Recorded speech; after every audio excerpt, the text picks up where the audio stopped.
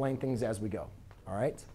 So the first thing, guys, is when we're looking at identifying the relative max and mins here, we're looking at, is this function continuous? Right? And we could say that, yes, it's a polynomial, so it looks kind of nice and continuous.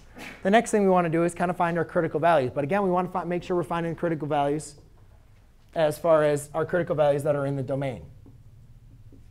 So to find our critical values, I'm going to find my derivative, which is 3x squared minus 3x.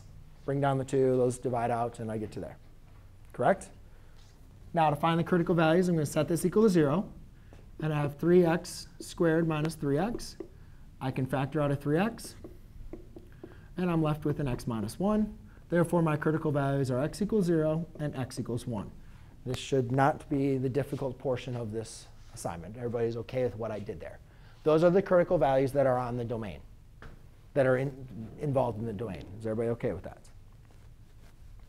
OK.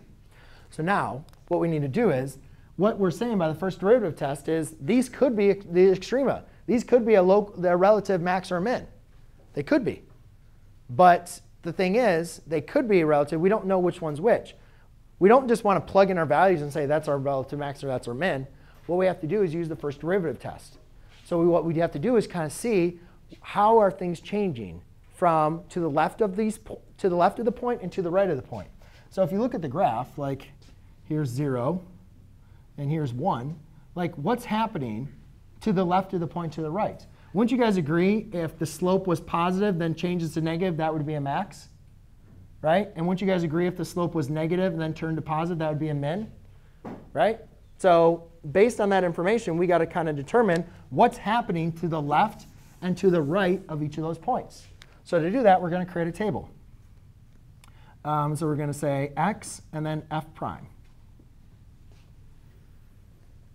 You could say f prime of x or f prime. So we have these kind of, we want to know what's happening to the left and the right of 0, and what's happening to the left and the right of 1.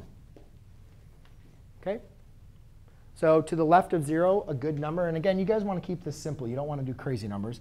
A good number to pick to the left of 0, let's do -1. Between 0 and 1, let's do 1/2. And outside to the right of 1, let's do 2. Now again, all we care about is what is the slope.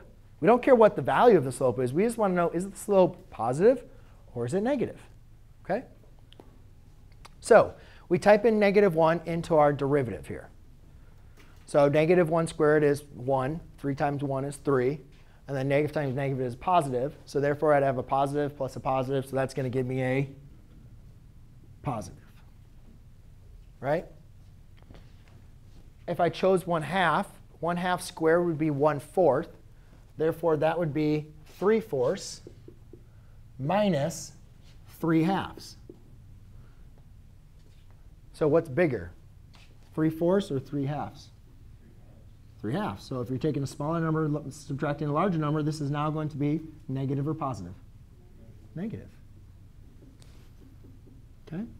And then let's plug in 2. 2 squared is 4. 4 times 3 is 12. Minus 6, that's going to be positive. So what's happening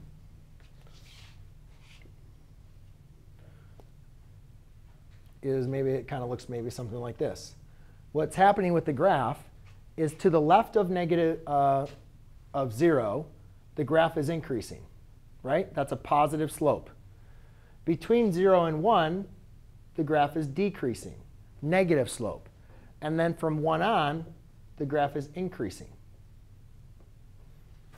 Do you guys see that? Now, we don't just want to say this and say, oh, we're done.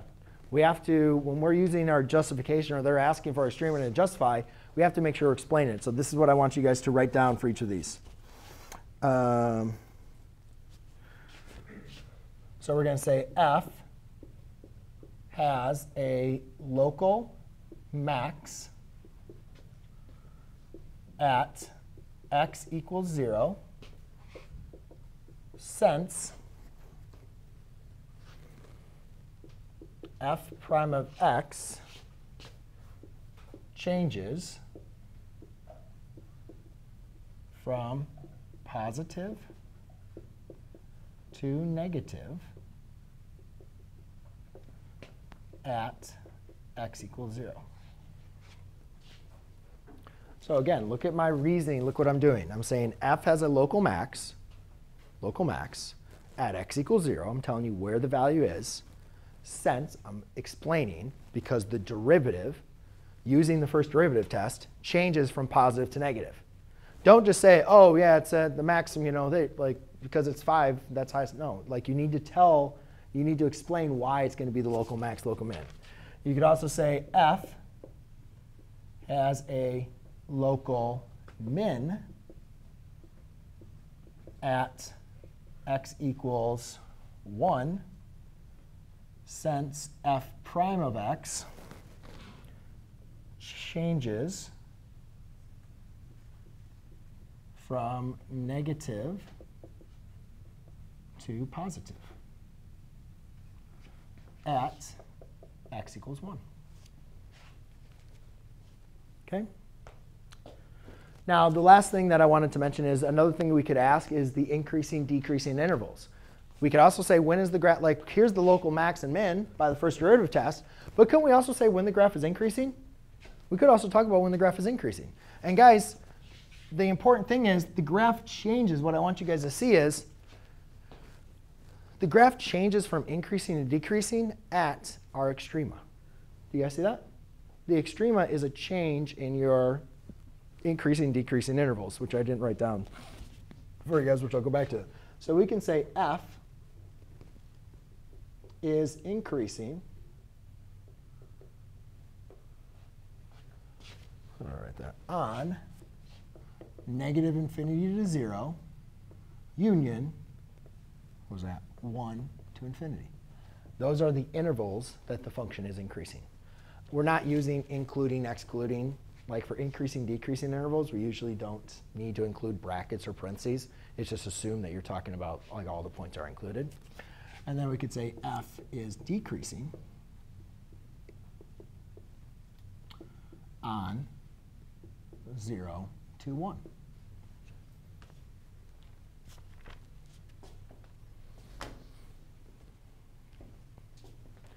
Anybody have any questions on what I did, why I did it, how I did it?